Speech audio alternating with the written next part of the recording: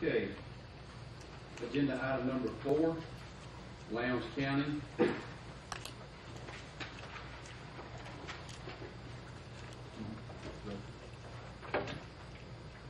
The next case is the Lowndes County case.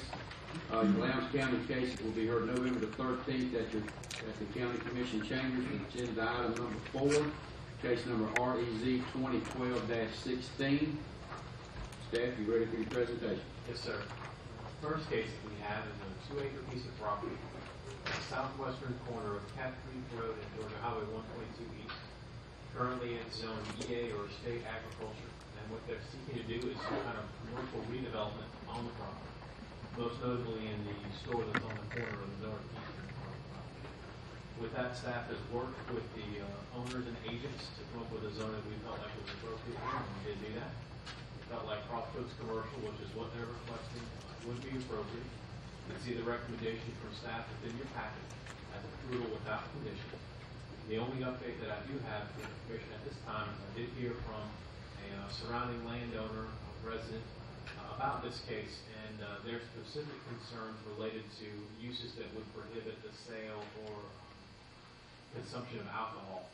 And so I did do some detailed homework on that, should you choose to want to delve into that further, but that's the only update I have for the commission on this case since the work session. Okay. Are there any questions for staff from the commissioners? Ms. Willis.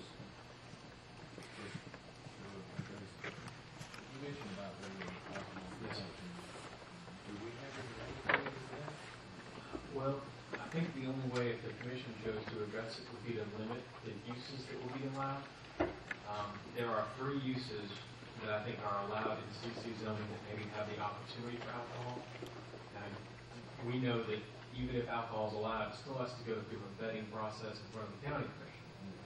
But a package store or a convenience store as a part of a gas station, with or without that gas station, or a restaurant are allowed in uses in CC zoning. So those are the ones that we flagged as potential for alcohol involvement.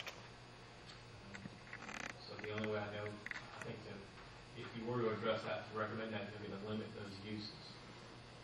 I don't know if I would recommend attacking the alcohol in specifics. I don't know about that line thinking. Do you know what's actually going there?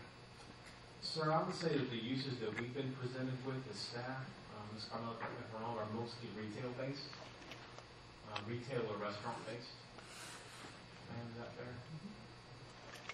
That's a bad intersection right there anyway. I don't know why. You thought I was calling you this thing. Not going to have anything to do with it. There sure was a worthy discussion, I think. That's all. Okay, are there any other questions for staff? Mr. Page, Mr. Chairman. Mr. Davenport, Yes, sir. isn't there a stipulation of how far some establishment has to be that serves alcohol away from a church or a school? Because there is a church very close to this property. Yes, sir, there is. Code enforcement will go out and I believe measure that as a part. Looking at the survey, and I'll be honest with you, sir, I don't know by heart that distance. I do know that they measure it from door to door, so it's not necessarily just because you're located next to a church doesn't necessarily mean you wouldn't be able to serve alcohol or sell alcohol. But I show it as at least, probably about 500 feet away. I just don't know that distance from code enforcement that they check to say this is too far, too close. Well, this property includes an old store that's, I think, since been closed in the mobile home section, which if you even look at the aerial photograph, and I'm familiar with this because it's not far from where I live, passed it many times, it borders right there next to the church. And the property goes right very close to the building. Yes, sir. That's the only concern that I have, depending on how this property is going to be developed, will determine door to door, as you say. Yes, sir. And I see that house on the very southwestern corner as opposed to the commercial building on the northeastern corner. The proposals that we've received have been aimed at that northeastern building. I've not known a proposal for the southwestern part of the house, but this commercial zoning would allow for use of that. So that's a good point, because that house is much closer to the church than that commercial building. I'm sorry, I just don't know that distance offhand to code enforcement checks. I know it's a radius, it's a measure from door to door, but I don't know that distance. Are there any other questions for staff from the commission? Okay. Hearing none, is there any